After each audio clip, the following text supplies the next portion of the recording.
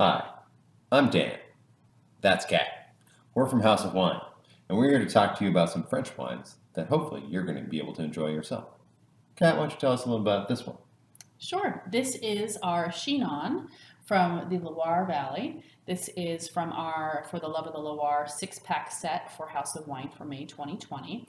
And this producer, it's Domaine de Pallus, and Bertrand Soudaille is the producer. He's the winemaker. He has a long storied history of producing wine at some wonderful places like Alvaro Palacios.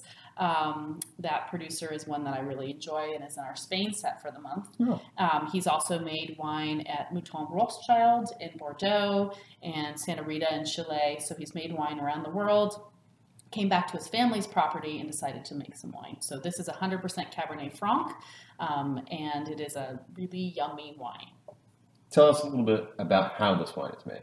Sure. So they harvest the grapes and they go ahead and they crush them and they let them sit on the skins because all the color and the tannin and a lot of the flavor is in the skins of the grapes, the red grapes. So they go ahead and they do that. And in this case, they actually leave it on the skins for quite a while. They do what we call extended maceration. So rather than they keep the wine in contact with the skins past the end of fermentation. So in this case, about 25 to 35 days. So extra time on the skins just to get more tannin, more color, even more flavor. It also helps knit some of those tannins so they're not so bitter and drying, makes them a little softer, okay? And then they age them in barrels. They age them for 18 months in secondary use barrels. So has less oak flavor than if it was a new barrel, but still quite a bit of oak character. And they try and minimize handling, and they do later bottling and really are just trying to keep a gentle hand on the wine. Excellent.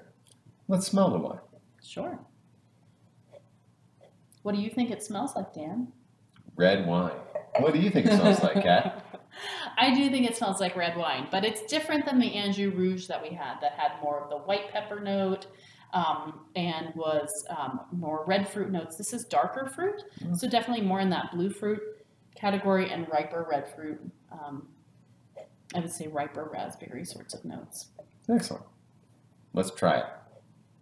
There's also an interesting, you can go ahead and taste, but there's also an interesting kind of an herbal and an animal note to it. It's pretty complex. I like it.